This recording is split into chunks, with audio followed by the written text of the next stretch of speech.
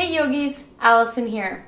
I have this awesome 3-part workshop series that's called Core Transformer, Sensitivity Training for your Diaphragm and Psoas. It's a rock and rollin' time where we rock and roll the core of our body over a therapy ball so we get strong from the inside out. Often we have these places in our body that I call sensory amnesia, where we don't feel. This rolling on the ball will get you deep into your gut, will get you connected to your gut instinct, the core of your being on all levels.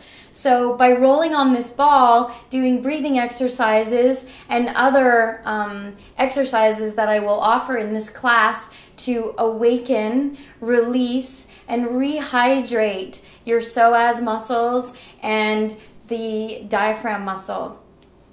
I call it getting sensitive to get strong.